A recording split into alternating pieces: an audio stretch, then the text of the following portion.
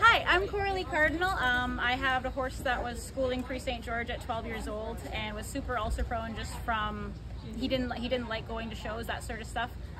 We found that when we switched him to this girth, he actually would relax and breathe better in his gut and would not guard. He would always go into, whenever you started to put him together, he'd guard because he would think that the ulcers were going to hurt.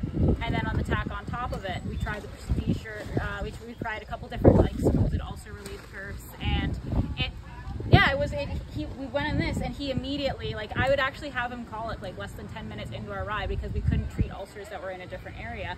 In this girth, he would immediately relax, not guard. He would just breathe, and he actually immediately would also then be happy to lift his back because he was relaxing and breathing, not guarding in his stomach. It cut my warm-up time in half. He was happy, and he never colicked again under saddle. He'd had 4 colics before that consistently under saddle, just because in the other girth he was guarding. It would force stomach acids into places that it wouldn't normally go. The ulcers would burn. I'd have a colic in my ride. We treated for ulcers on top of that, plus also riding in this girth. He had 5 years of competition, no problem after that.